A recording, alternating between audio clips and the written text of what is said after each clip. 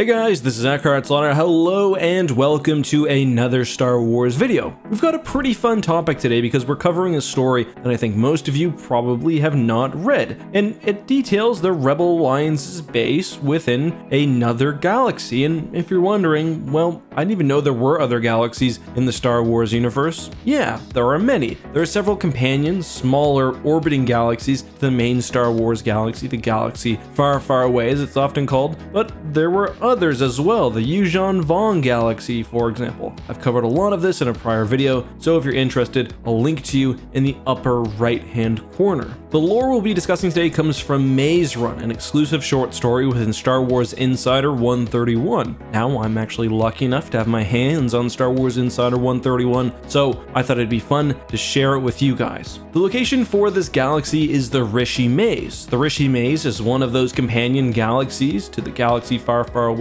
actually the closest companion galaxy, which is why it's sometimes called Companion Auric or Companion A. The Rishi Maze is also close to Kamino, and you can actually see it on an official map within Attack of the Clones itself, which is pretty cool. Now, I don't have a whole lot of other footage for this episode, so instead I'm going to play you guys some Star Wars Squadrons gameplay I captured before recording, but if you're just interested in the lore, maybe tune that out and just listen to my voice and do something else. So, this story takes place before Han formally joined the Rebel Alliance. He was still an independent smuggler taking on dangerous missions. The Alliance had an energy processing base set up in the Rishi Maze, meant to be, of course, far away from Imperial eyes. The base was very short on supplies, everything from shielding to power generators, so Han was contracted for the very dangerous task of running the Rishi Maze and delivering supplies. Why so dangerous? Well, because Rishi is a small galaxy and the center of the Rishi Maze is a supermassive black hole, Han says there are huge jets of relativistic plasma, vast fields of gravitation, energy, and debris on all sides, and this is why the maze is called the Maze. It's a labyrinth of death. The short story says that the ordinary hyperspace trade lane, the vertical trade lane as it's described, because the Rishi Maze is above the ordinary galaxy when talking about the galactic plane, has been shut down by the Empire, and I assume that's referring to the Zareka String. So because of the blockade and the heavy Imperial presence, Han is forced to take a less direct route, but which in turn means he has to navigate dangers within the maze itself. The maze, of course, was not only dangerous and also difficult to navigate, but it was hard to detect the rebel station within all the background radiation and whatever else. So Han really has his work cut out for him here. The radiation actually becomes so bad that Han has to shut down the cockpit and work from the more secluded and protected engineering station within the ship. As they travel further into the maze and closer to the supermassive black hole, energy and gravity readings are increasing, and really without Han, Chewie, and the Falcon's impressive navicomputer, they probably wouldn't have made it. The Falcon, however, encounters something very strange and unexpected within the Rishi Maze. I'll read a quote. "Chills went up his spine as he realized what he was really looking at. Not pieces of broken ships, but rather pieces of a single ship, a battle cruiser, thousands of meters long, its spine long snapped by the impact of the gravitational fields. This was in fact an ancient Sith battle cruiser, one so old that Han didn't even recognize its design from old history books or his time in the Imperial Academy. Despite being dead for probably thousands of years, the Sith ship still had active automated defenses, which the Falcon only barely manages to escape, but soon after they actually stumble across the Alliance base, which is described as a rock orbiting a star that in turn was orbiting less than 1.5 terameters from the event horizon of the black hole, with the base itself harnessing the energy of the black hole. As Han communicates with the rebels aboard the base and is about to dock to unload his supplies, Chewbacca gives them one final scan and discovers a baradium bomb. A bomb powerful enough to take out not just the station, but probably a good chunk of the planet that it was orbiting. This was of course a pretty smart setup by the Empire, work with smugglers to covertly and accidentally against their will move a bomb into an Alliance base. The only problem is the cargo bay doors aren't working, so although Han knows the bomb's on the ship, he can't easily get rid of it. He's forced to don a spacesuit, move outside on the Millennium Falcon, despite there being a black hole nearby, and manually pull open the door of the cargo hold. Han's actually almost killed here because a piece of debris knocks his spacesuit's power off, and he loses his magnetic seal to the Millennium Falcon and starts to drift towards the black hole. As he sees the light from the beradium bomb just be sucked up in an instant, he's thankfully rescued by the Falcon. And yeah, that's it. They deliver the rest of their cargo and promise to go have a word with the person who set them up on that mission. All in all, Maze Run is a really fun adventure. I love that era of Han and Chewie, the pre-Alliance era, because they did have lots of fun missions, and this one's cool because not only do they encounter a Sith dreadnought, but they travel to another galaxy. Han almost gets sucked into a black hole and he thinks how it would be a pretty cool way to go out, but of course they make it out at the end of the day, and Han is reminded that he's a good pilot, but so is Chewie.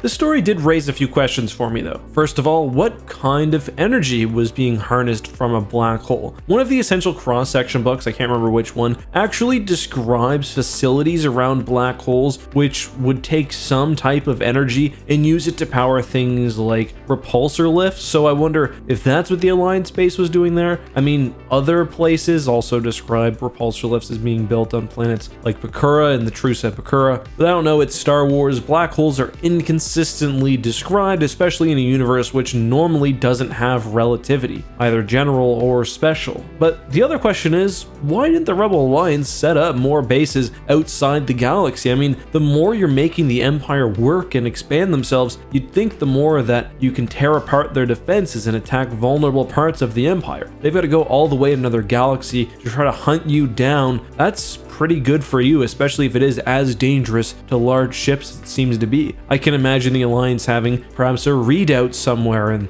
outside the galaxy, whether the Rishi Maze, Companion Besh, or otherwise. That also reminds me of the end of The Empire Strikes Back. For a long time it was said that that was another galaxy. I'm talking about that footage I showed at the beginning of the video. Now I believe the official explanation is that they're looking at a protostar or something, which I think is pretty lame. I like the idea that the Alliance just got their ass beat so bad that they literally have to run away from the galaxy into deep space for a while just to recover. Anyway guys, that's all I have for today. I hope you enjoyed this shorter video, and by the way, if you're interested in black holes and relativity and all that stuff within the Star Wars universe, we recently had a real-life astrophysicist on the podcast that I run with Corey, TapCap Transmissions, to discuss the physics and science of Star Wars. So make sure you check that out. I'll link that down in the description, but you can also just look up TapCaf Transmissions, that's TAPCAF Transmissions, on your favorite podcast platform. Until next time though guys, have a good one, be safe, and may the Force be with you.